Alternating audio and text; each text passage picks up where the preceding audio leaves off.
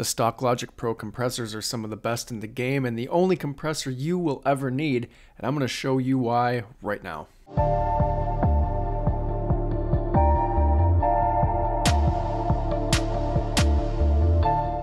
Hey, what's up everyone? It's Mythical back again, and this time I'm going to show you why I think the stock Logic Pro compressor may be the only compressor you will ever need. But if this is your first time on my channel, welcome, it's great to have you. If you want to stay up to date with more Logic Pro 10 tips and tricks, consider subscribing. And if you haven't, consider support on Patreon if you want your name to be featured in my videos. Otherwise, let's just get right into it. So I'll start off by saying that this is not a tutorial on how to use a compressor, but if you want me to do a video on how to use compression, I will definitely do a video in the future. This is mostly just determining how much harmonic distortion, color, and warmth your compressor is adding to your tracks. And there's a couple of different tests that we're going to do to determine that. But first, what we're going to do is just look at our test oscillator. And the test oscillator is located under your utility test oscillator, and I just chose mono because it's a mono track.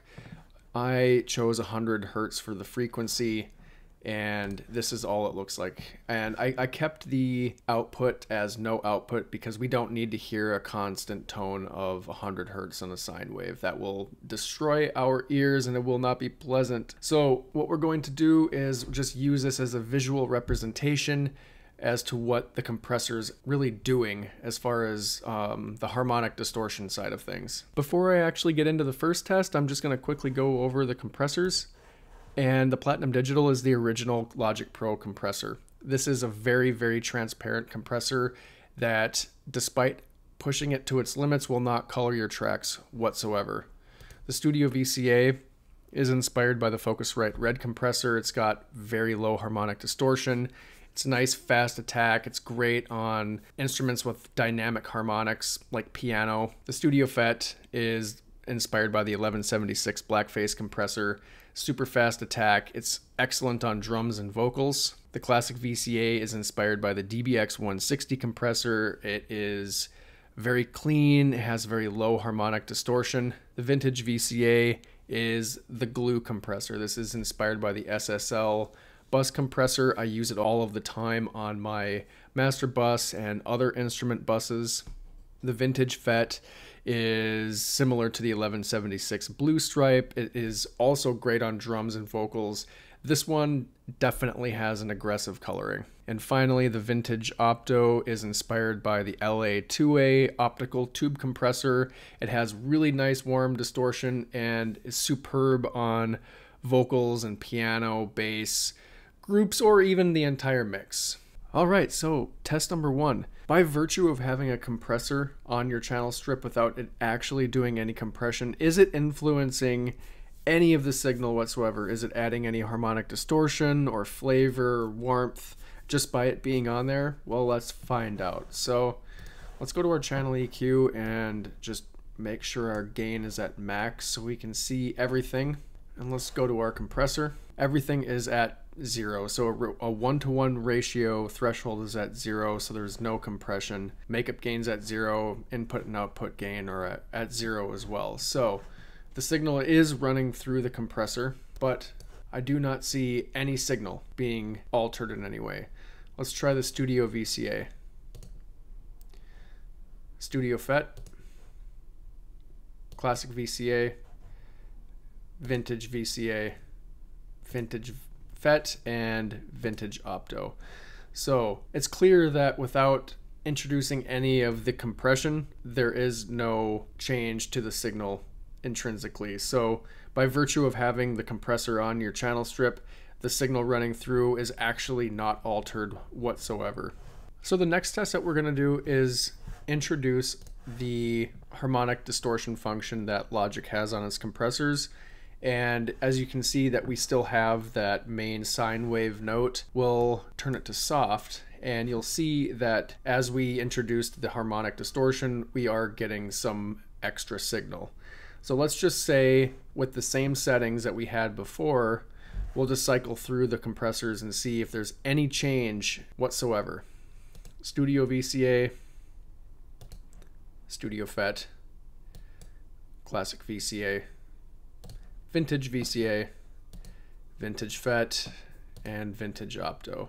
So interestingly enough, by cycling through, there is no change with the settings that I have right now just by having the harmonic distortion on soft. If we did it on hard, there is also no difference. In fact, there's less. So we'll just keep it on soft.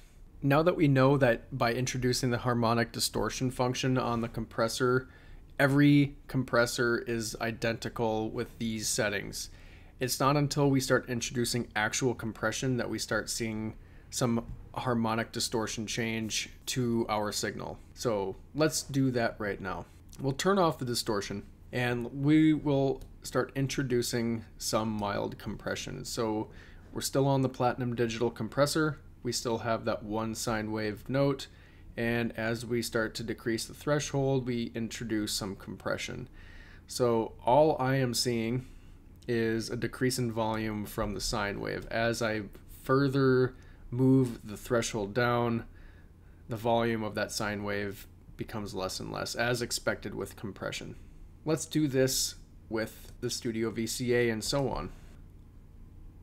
Very interesting. So as I move the threshold down on the Studio VCA compressor, we start to see a little bit of change in harmonic distortion, furthering coloring our actual signal.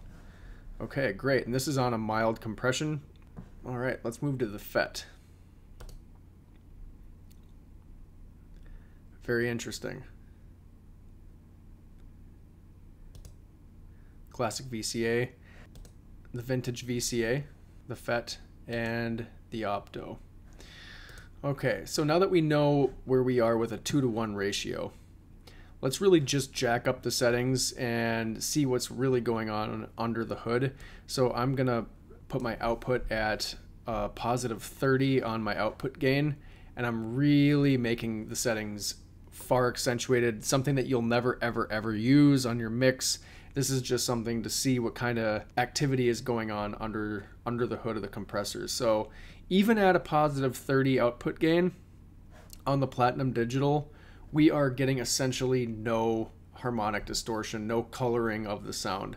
There's a little bit of a spike at 300, but it takes all of this extra gain to really achieve any of that. So essentially zero. I call that a wash.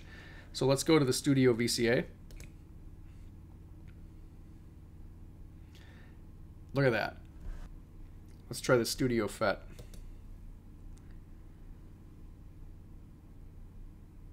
Even more. Very, very cool. And this is on a mild 2-to-1 ratio. So even at small compression settings, we are still getting some kind of color into our signal. Let's try the classic VCA. The vintage VCA.